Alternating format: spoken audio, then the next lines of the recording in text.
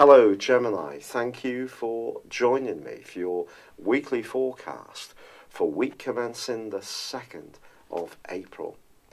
This week continues to see the Sun and Mercury, your ruler, and Uranus, the planet of surprises, all gathered in the part of your scope, which is helping you to think about your future, but also about your aspirations, your ideals, and your friendships.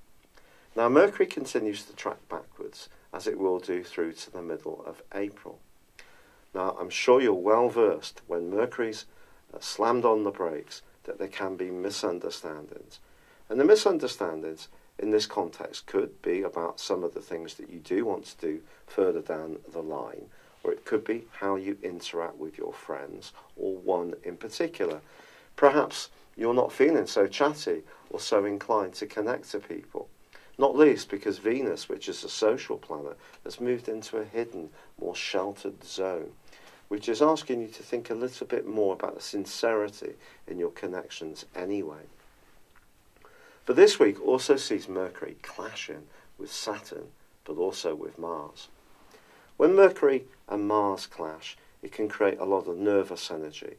When Mercury and Saturn clash, it can create a sense of limitation, especially around our thinking. We can be a little more pessimistic.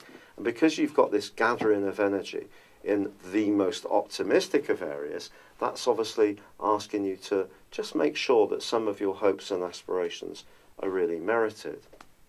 But Mars is also alongside Saturn for the whole of this week.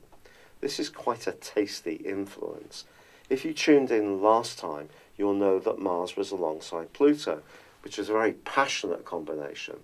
But this one is to do with limitation more because of Saturn's natural tendency to be much more of a check and balance to the thrust and drive that is Mars. So it's possible that around something that you share closely with someone else, it could be a relationship, it could be a business tie, it could be who you bank with, it could be something to do with a property matter. You may have to really focus this week because something you would like to go your way may be challenged a little bit by circumstances, and it could create quite a lot of frustration. Fortunately, the Sun is forging a brilliant angle to the North Node, the point of destiny, which is in a very bubbly, chatty and vibrant part of your scope. So you can still project an upbeat persona to the wider world, but just be aware of the politics in situations, especially around groups. There could even be one friend who's actually quite envious of you, and especially if you've been doing better around a business situation, an enterprise that you've been investing time in. Not everybody necessarily might be quite as delighted as you would like.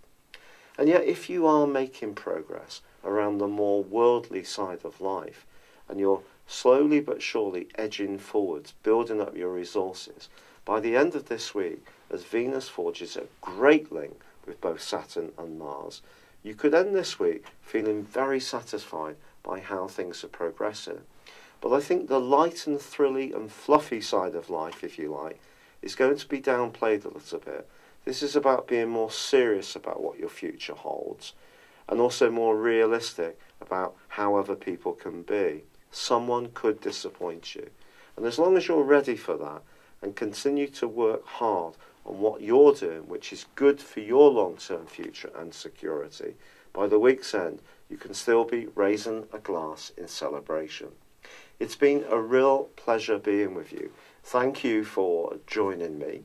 If you've enjoyed this video, I'd love it if you would like or comment on it, or subscribe to my channel if you've yet to do so. But for now, good luck and goodbye.